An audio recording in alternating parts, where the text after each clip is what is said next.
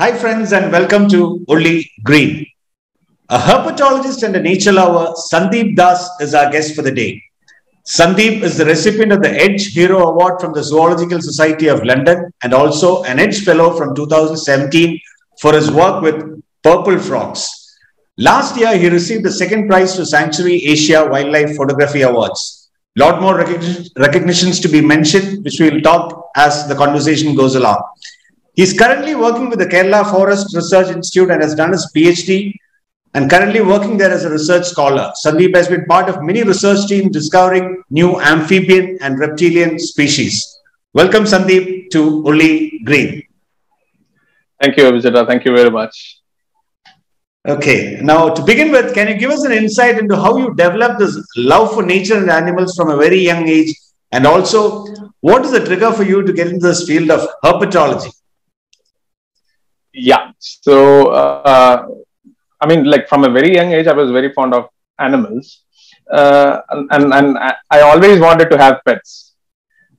Fortunately or unfortunately, it didn't happen because my father, he has this idea of not keeping any animals in captivity. Okay. So it was when I cleared my 10th exam, when I passed my 10th exam, with some marks that my family didn't expect. I pitched this idea and I said, I would love to have an aquarium. And dad said yes. And I got my first aquarium. My grandfather and my uncles, they bought me an aquarium. So that was the first pet I had. So I always had this interest of keeping fishes and other animals. I love dogs, cats, and everything. But it didn't happen at that point of time. And it is during after my +2, during my degree years, I started this bird watching, and I got opportunity to be part of several surveys through Dr. Nami, Dr. Isa, and all. And we went to a lot of forests, started bird watching. And I am from Thrissur, and Thrissur has this vast cold fields, agricultural cold fields around, and it's just a couple of kilometers from my place. And I used to frequent those places for majorly for wetland birds, migratory birds, and all.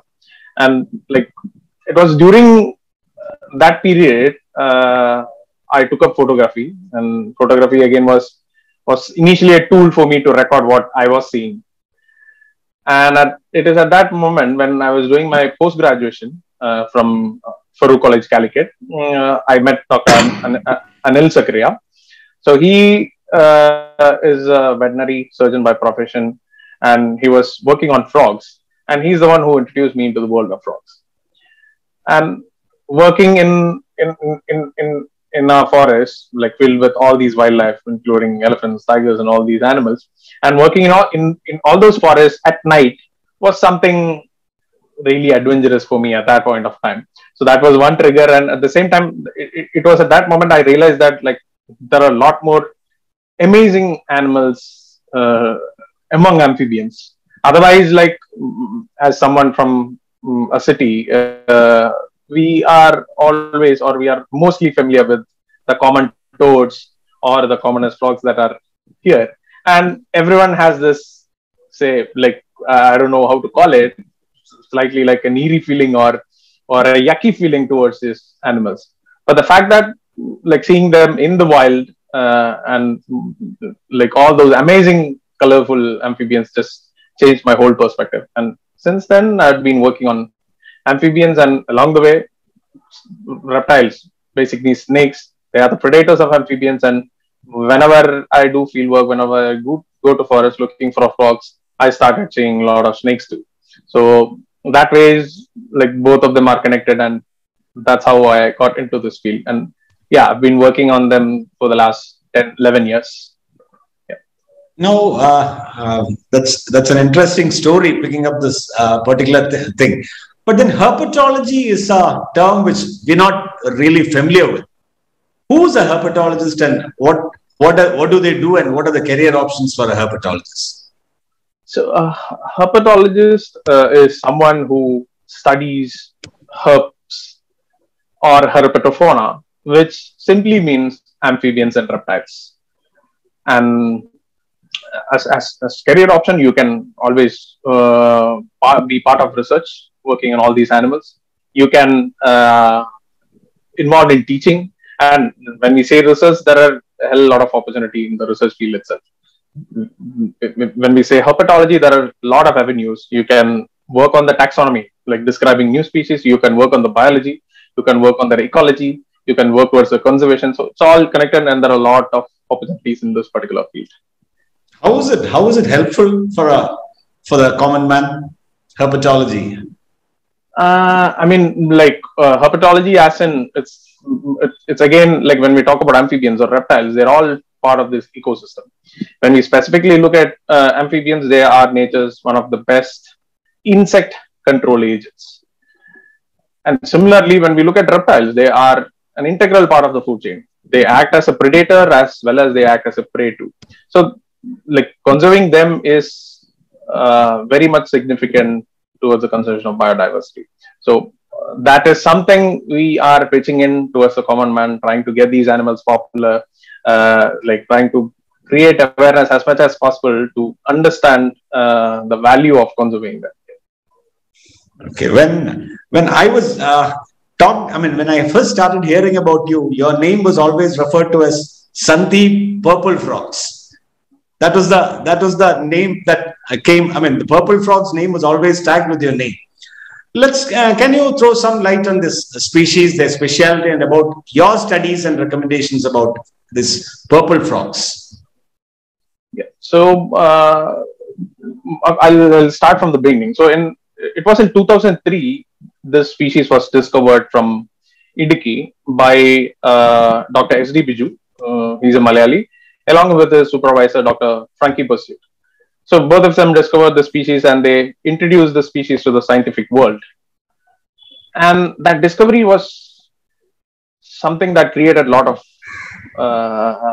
interest in the amphibian field because it was a very unique discovery because of a couple of things. One, their closest relatives are in the islands of Seychelles, a group of frogs called zoogloscids.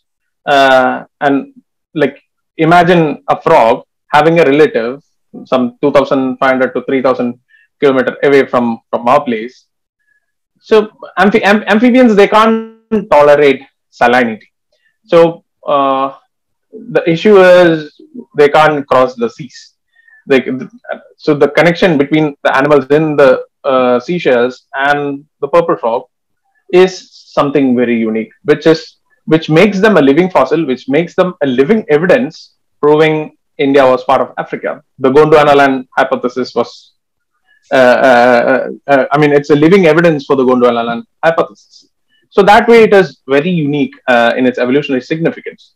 And another thing is that like it lives underground and it comes above ground only for a day in India, which is also very unique.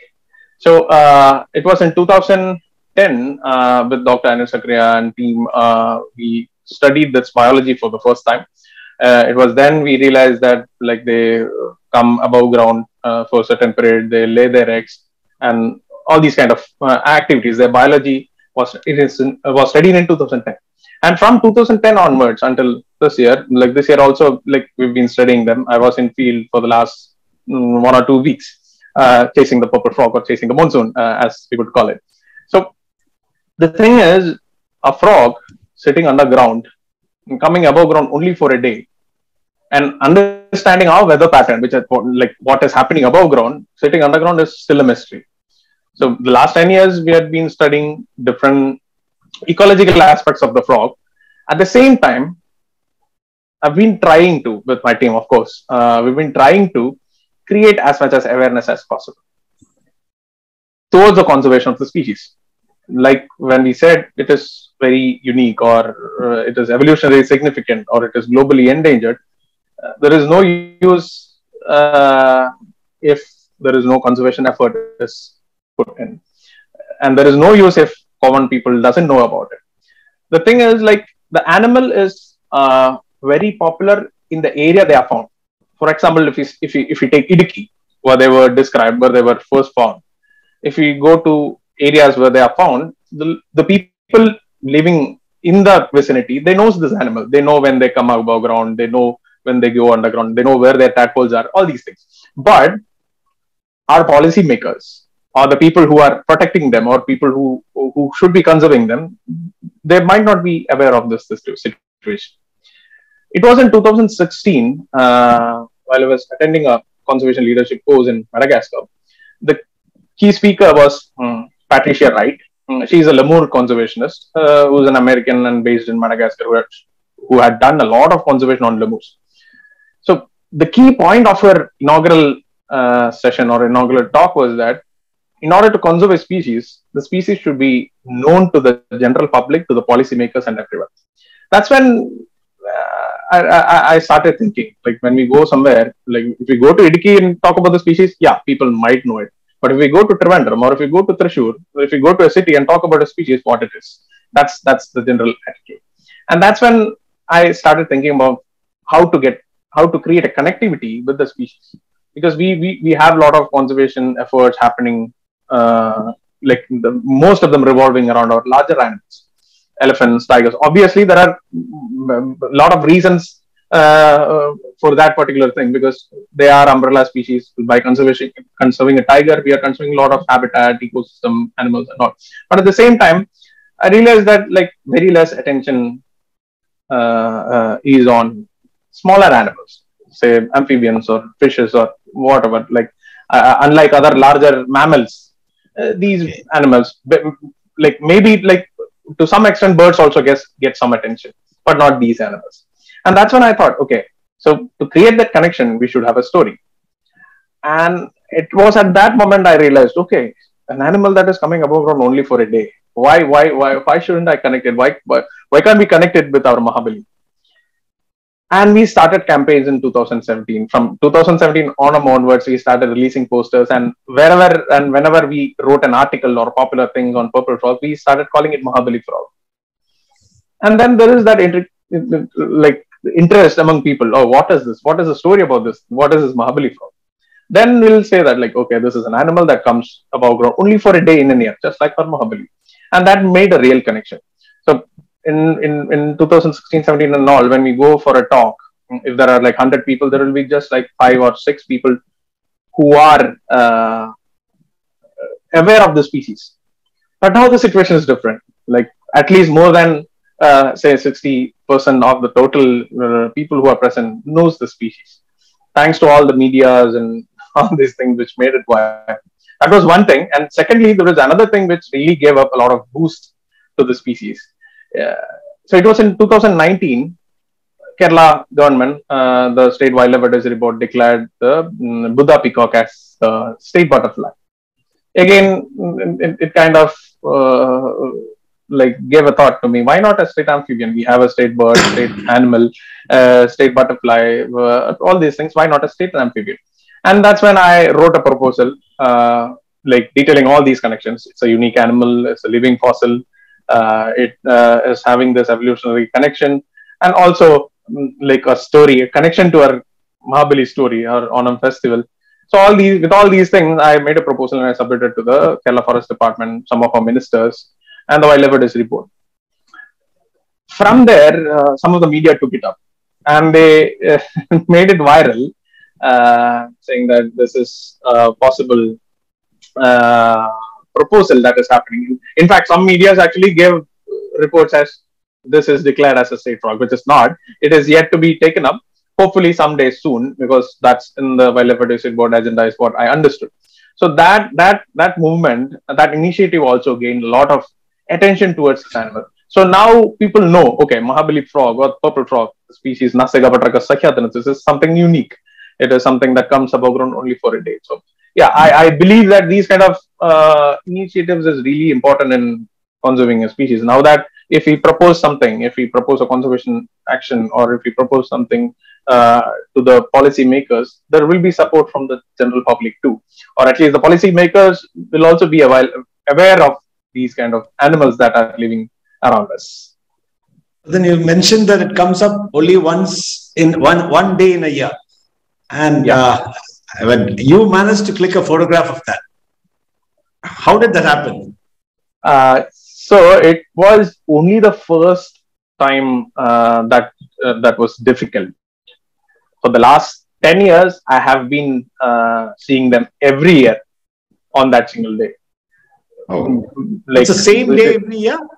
no, no, no, no. It is totally different. It depends upon a lot of character variables, the temperature, the rainfall, the conditions in that habitat, the like duration of the rainfall, and the amount of rainfall, their calling activity. All these has to be connected. So it took us like 3-4 years to get that connection, and now, mm, I mean, I can proudly say that I can actually predict like what day they are coming above ground, and most of the time it was right, other than like 1 or 2 years when the climate was totally different.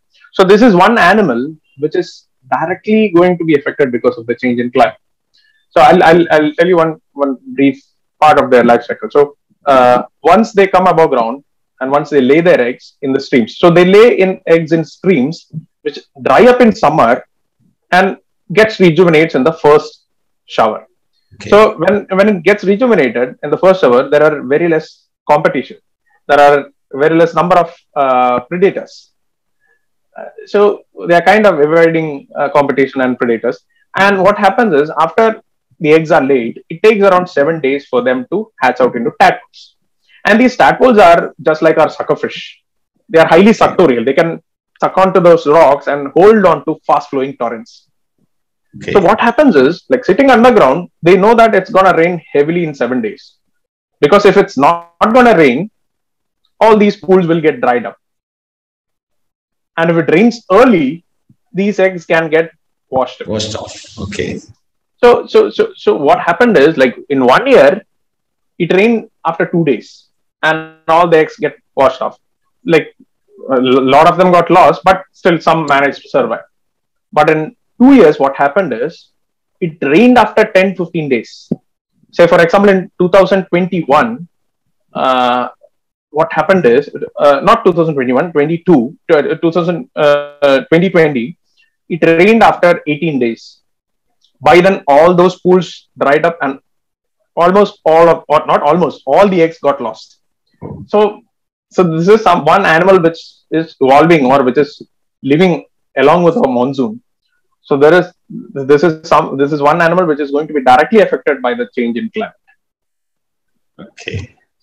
And that's where I mentioned, like, it's still a mystery.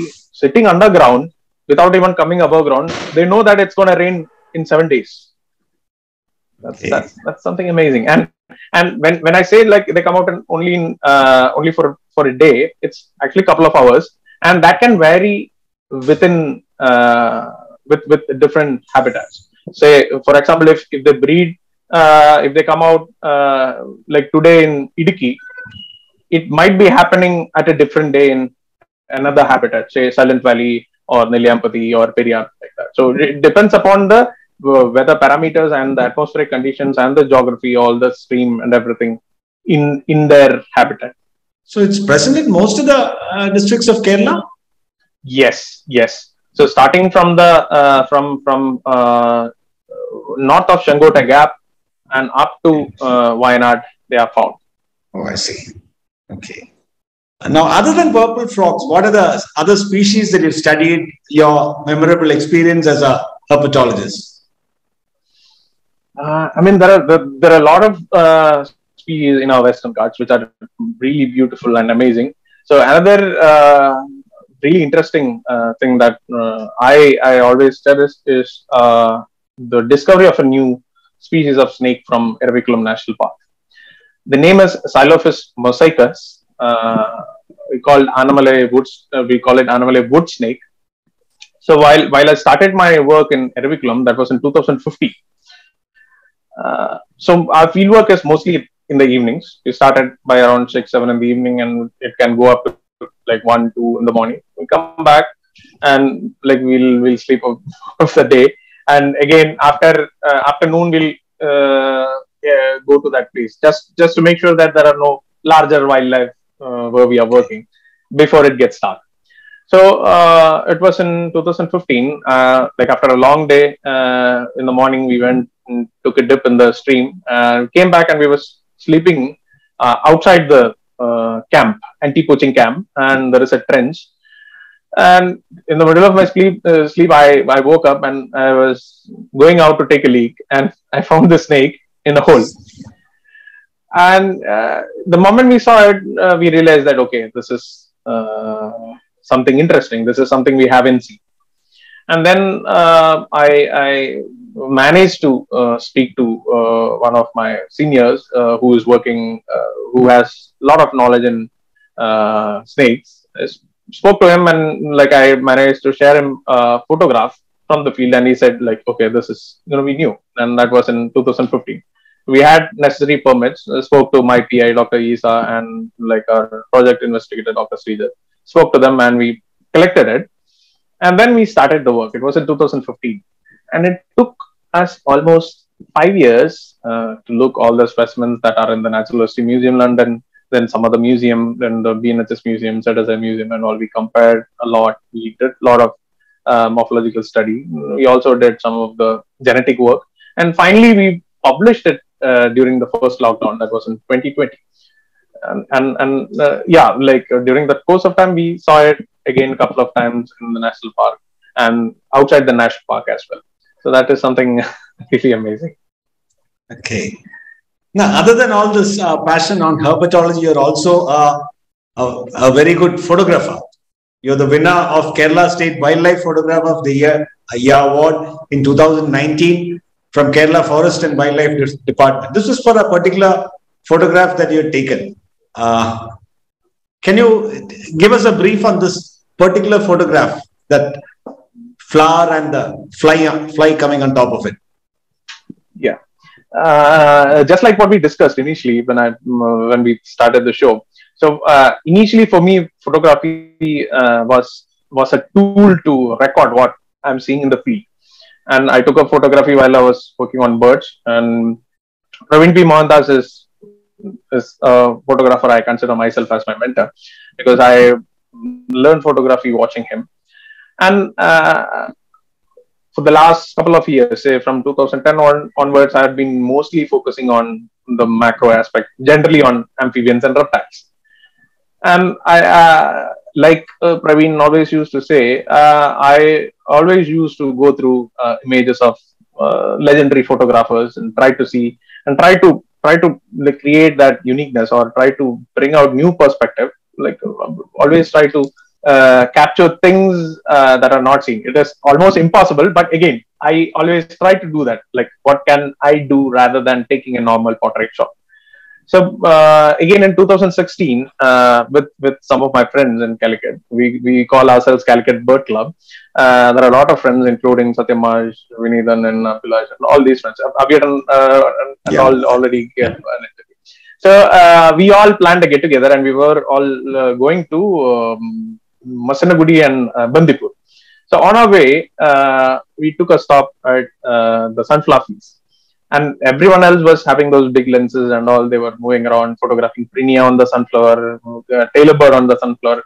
So I was sitting there in the car, and I was thinking like, how can I make a difference? What can I click in a different way? And I saw a lot of bees flying all over the place. I was having a 50mm, and I'm a Nikon user, and I was having this 50mm lens, portrait lens, and I tried to capture the bee and the sunflower together, some kind of abstract things. It was not perfect, but still it satisfied my my search for a different perspective. Ever since, I used to try and replicate that particular frame of the flower and the bee with the habitat around. So this was in my mind. I had tried recreating that shot in my garden, in some other forest, wherever I have been to. And in 2018, when the Kurinji bloomed, I went to this place in Top Station, and just to see the Kurinji. Munnar. Okay. Yeah, that was one patch which was outside the protected area, which was accessible to everyone. And we went there near that Yellapatti Cloud Farm property. We stayed there, and we went we took a walk in the morning to the Kurni area. Uh, and again, the Kurni was there. Then that breathtaking landscape was there. I took some shots, and then I was like sitting and I was thinking like what to do, how to make a different image. Is there any possibility? And that's when I saw like the sun was slowly rising up and bees started coming in. I was having this lens called Lavoa, which is in a 15 wide angle macro lens. So, like during that time, I started having this interest of clicking animals with its habitat. Animals again, when I say animals, it's mostly like the Mostly. macro animals, amphibians and reptiles. And I had this lens with me. It was completely manual. It's a totally different difficult piece of equipment to use. The aperture is manual, the focus is manual, and whenever we are shooting an animal, it has to be at least this close to the subject. If this is the lens, and the animal has to be this close. So if I want to click a bee, I have to be as close as the bee itself, and like the bee has to come to the flower and everything. So I tried a couple of them. It was not, the focus was not easy. Since it's manual focus, you can't do it that fast. So I started pre-focusing and I pre-planned an image. The sun was coming up, and then I realized, okay, like if I get a bee between the sun and the flower, that would be great. I wanted to fill some flash, but I was not having a flash also. But with that limited uh, facilities, or with that limited things that I had, I finally managed to click some 20 to 30 pictures with the bee closer in the frame, showing like a bee in like real life coming to the flower, and this rising sun also. So yeah, that's how it was made. I'm still trying to better that image, without the kurni, of course, trying with some other flies and all. So now I'm actually trying to fill some more light in it. If I had filled some light, if I had used the flash on that bee, that image would have become much more better. Is what I believe. So yeah, I'm experimenting now also. Any memory that you cherish as a photographer and as a herpetologist? Any memory or during your field trips or anything that you cherish or unforgettable in terms of the risk attached to it? Anything like that? Uh, like everything in the forest is uh, Attached to risk. cherishing. Yeah, attached to risk. I wouldn't say risk, because like all our seniors say, if we respect the forest and if we follow those guidelines, if we respect the forest, and if we are careful at the forest, like nothing will happen. Like nothing is a risk, because I had bumped into elephants, I had bumped into tigers almost all the time. They have left us. They just went away. They didn't bother us at all. And I believe it is because we gave them that respect, or we gave them that space. There are times, even with all these precautions, like accidents can happen. We can't really predict all those things. We are always careful in the field. But yeah, like one of those moments that I cherish is the episode which I had with a sloth bear in Pepara Wildlife Sanctuary.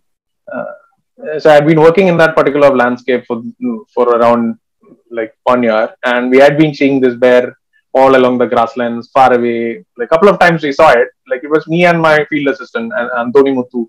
We were together in that forest patch, and we used to see him very often. It was a male bear, huge bear. We used to see him on top of the grassland and all. One fine morning, Muthu woke me up, and he was like, he called that bear Ashan, because he used to see that bear very often. He said like, Sandeep, Ashan is here.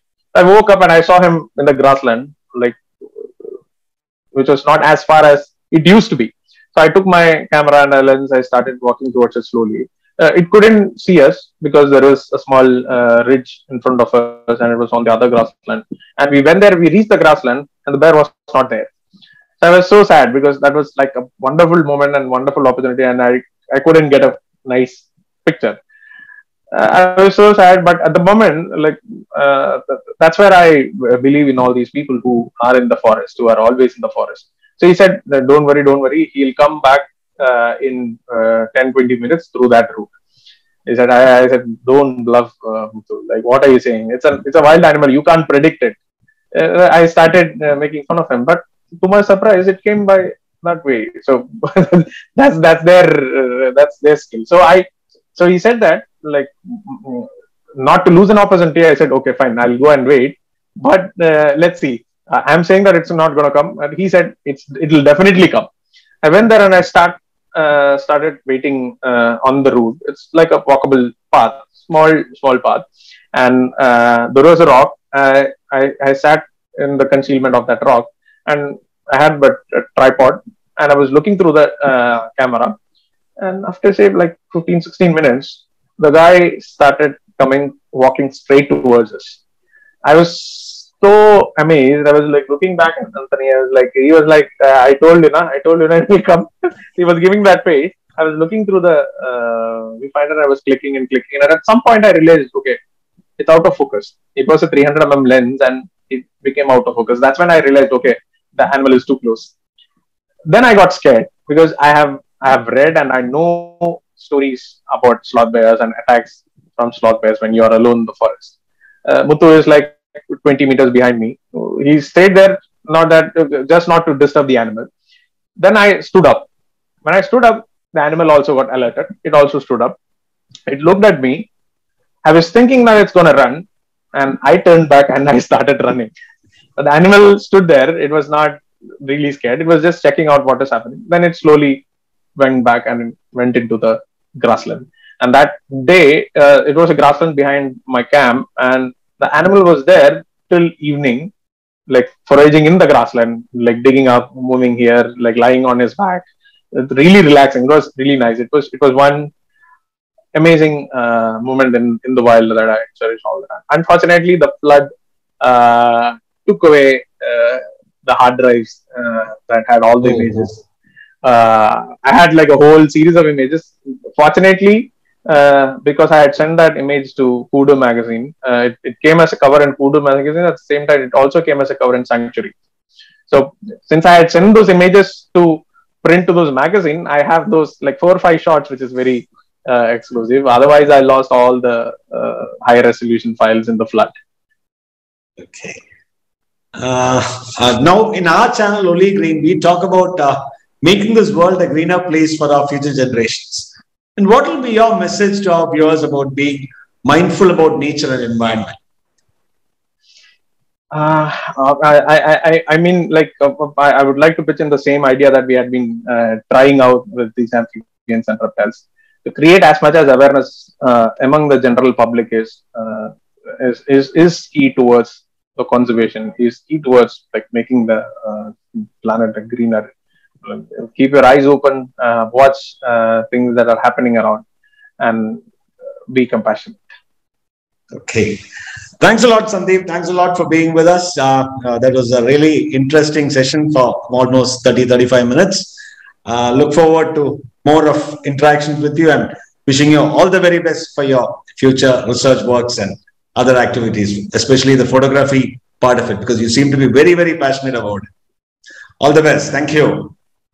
Thank you very much, Abhicharan, for this platform. I'm really honored to be here to have a chat with you. Thanks a lot.